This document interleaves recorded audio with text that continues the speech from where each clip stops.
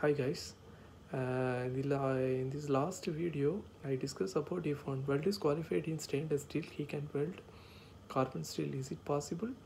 I given a proper explanation for that one. In this video I will explain if one welder qualified in carbon steel P number 1 he can weld stainless steel.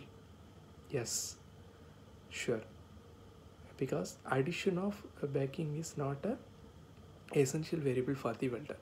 Only the deletion of backing is the essential variable. So addition of backing for stainless steel, there is the addition of purging gas we are using to control the oxidation in stainless steel. So no issue. Then we will come for a G2 process. There will be F number 6 for both carbon steel as well as the stainless steel filler wires. I'll already discuss about the what are the filler wires used.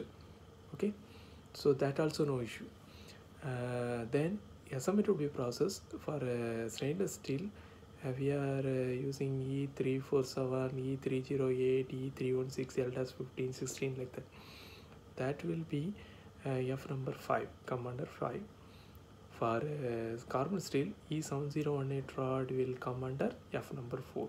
So F number also the essential variable, but it will be vary.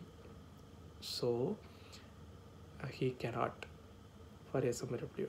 But in one case I already discussed in the last video, that is one welder qualified for in F number 5 he can weld F number 1 and F number 5. That is F number 1 means rutile electrode E6020. But here if one welder qualified for F number 1 he can weld F number 5. That's a possible thing. Okay guys, please subscribe my channel. I will update more and more videos related to like this rare topics and rare interview questions. Not a rare interview questions, is repeatedly asking these questions, but most of the guys don't know the proper reason. Okay, thank you.